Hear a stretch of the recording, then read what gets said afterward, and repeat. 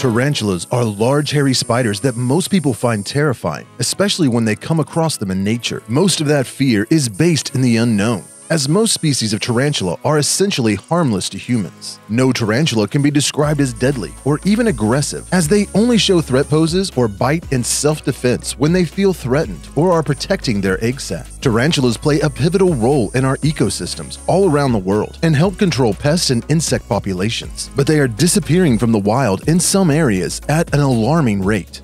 Number 1. The biggest factor for tarantulas becoming endangered or listed as threatened is deforestation. Destruction of forests all around the world due to urban sprawl and new development has greatly reduced the environments these tarantulas live in. Logging has also destroyed the homes of many species of arboreal tarantulas and pushed some species of Poecilotheria nearly to the point of extinction. The burning of jungles and forests in South America and other parts of the world has also led to the decimation of habitats for all kinds of tarantula species, as well as many other animals. In many cases, these forests are replaced with palm trees grown for their palm oil. Palm oil has been and continues to be a major driver of deforestation of some of the world's most biodiverse forests, destroying the habitat of already endangered species. Palm oil is in nearly everything. It's in close to 50% of the packaged products we find in supermarkets. Anything from pizza, donuts, and chocolate to deodorant, shampoo, toothpaste, and lipstick. And it's also used in animal feed. Palm oil is an incredibly efficient crop, producing more oil per land area than any other equivalent vegetable oil crop.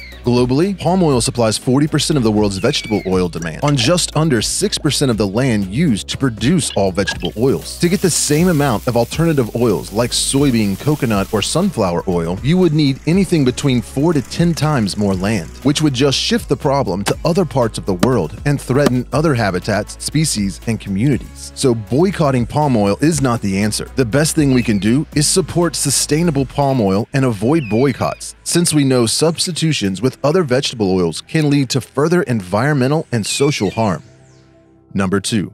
Extermination is the second biggest threat to tarantulas around the world. Most people are terrified just at the sight of a large hairy tarantula, and their initial instinct is to kill it, whether that is by smashing the individual spider or hiring a business to spray poison around their property that will kill spiders. This no doubt has a drastic negative effect on tarantula populations. Most people kill tarantulas out of a fear of being bitten, but some cultures around the world also see them as bad luck or bad omens and kill them on sight. This is particularly damaging because most of the tarantulas that are found by humans are wandering males or juveniles dispersing from their mother's burrow. This impedes them from colonizing new areas and contributing genetic diversity to their neighboring populations, which lowers the amount of new offspring and the continuation of that species in that particular area. It is undeniable that seeing a tarantula can be a scary encounter for some people, but killing them is not the answer. Live and let live. Tarantulas will not harm you unless you are trying to harm them, and they pose no threats to life or property. It is always best to let them pass on by and not interact with them if possible. If they wind up inside your home, you can safely remove them with a cup and place them back outside. You can also seal up cracks and spaces in doors and windows to keep them from re-entering your house if it becomes a common occurrence. Tarantulas take a long time to reach sexual maturity,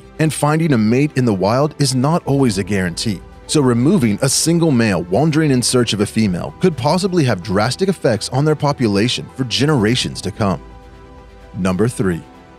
The pet trade, unfortunately, also has a part to play in tarantula's disappearance from the wild. A recent paper was published that tracked the amount of new species discovered in the wild and correlated that information with their quick appearance in the pet trade all around the world. Even species that are protected or were not legally exported from their endemic countries have found their way into the pet trade, though some of the assertions made in this paper were drastically exaggerated and a lot of data was admittedly incomplete or even based on assumptions and conjecture. There is no denying that poaching and smuggling of tarantula species is an issue, even if it isn't as big of an issue as this paper asserts. Most of the tarantulas sold in the pet trade these days are spiderlings that have been bred in captivity. Usually their parents were also captive bred, and their parents before them. There are networks of tarantula dealers all around the world that trade and ship male and female tarantulas to each other for breeding purposes. And captive bred spiders are imported and exported from many countries, all in an effort to alleviate the demand for wild-caught tarantulas. But this, unfortunately, has not completely eliminated the market for tarantulas caught in the wild. Many species of tarantula can be found in areas where there is limited or nearly non-existent industry and jobs. Collecting tarantulas for sale is a quick way to make a buck.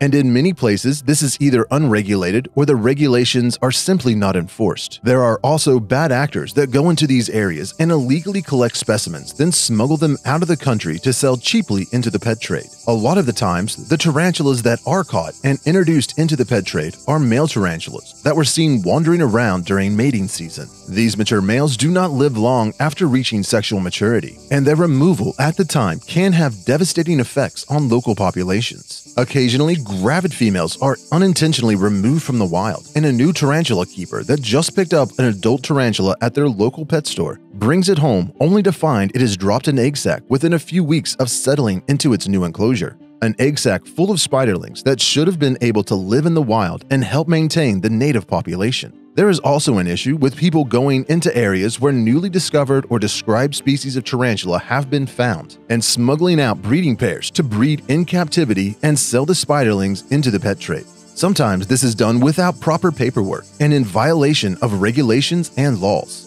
Of course, there is another side to this coin. Most importantly, and probably the most obvious, is that the number of tarantulas removed from the wild for the pet trade constitutes only a small fraction of tarantulas that are disappearing due to the previous two much larger and devastating factors. In many cases, some species of tarantula that were removed from the wild to be bred in captivity have actually helped the species from going extinct. Never removing a tarantula from the wild for breeding purposes will not stop them from disappearing, as long as the environment is being destroyed at alarming rates and no efforts are implemented to protect the forests, jungles, and other areas where they can be found. So there are some species that are threatened or even listed as endangered in the wild, but due to concerted breeding efforts in captivity, they are thriving in the pet trade. Keeping tarantulas as pets and having a wide assortment of different species that are of every shape, color, and type imaginable helps to raise the awareness of their existence as well as their pivotal roles in their own environments. Learning more about tarantulas usually helps alleviate fears and misunderstandings, which in turn can endear people to their plight and help encourage conservation efforts to protect their wild relatives. Some countries' governments have opted to work with the pet industry instead of working against them. In Mexico, for example, there is a program recently launched that allows approved people to capture and humanely remove adult tarantulas from the wild to be bred in captivity. When a successful egg sac is produced, a certain percentage of the spiderlings are reintroduced into the environment from which their parents were removed. The remaining spiderlings are registered and given certification numbers and allowed to legally be exported into the pet trade in the United States and Canada, responsibly breeding and conserving these species for generations to come. Implementing similar programs in other countries where other tarantula species that have become popular in the pet hobby are native could have similar, mutually beneficial results. And most importantly, being an educated consumer and pet keeper is also pivotal in helping to drastically reduce the amount of wild-caught tarantulas that end up in the hobby. Doing simple things like buying from reputable captive breeders and resisting the urge to buy cheap, full-grown tarantulas from the nearest box pet store can make a drastic difference in the demand for wild-caught tarantulas. Stores like Petco, PetSmart, and some large reptile importers and dealers occasionally carry tarantulas they offer for sale. Many times they don't even know the species name,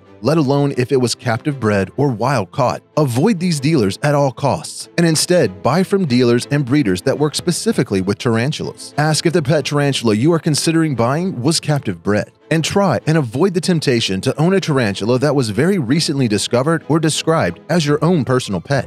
The illegal removal of tarantulas from their habitat solely for the purpose of breeding and selling as pets gives us all a bad name. And sometimes that is very hard to resist, especially with how colorful and unique some of these more rare tarantulas can be. But the increase in demand cannot be so quickly met with the supply available from legal, responsible captive breeding, which can make it very tempting for bad actors to poach specimens from the wild to sell into the pet trade at very high prices. Honestly, there are hundreds of species of tarantulas already being bred captively and readily available in the pet hobby. We don't all always have to have the newest and flashiest species. If we all do our part and patiently wait for captive-bred spiderlings to become more available, we can really help lower the market for wild-caught tarantulas, doing what we can to help protect these tarantulas in the wild. If you want to learn more about tarantulas, just click the playlist that is appearing on your screen. Don't forget to subscribe and leave a comment with other tarantula-related topics you'd like to hear me discuss in the future.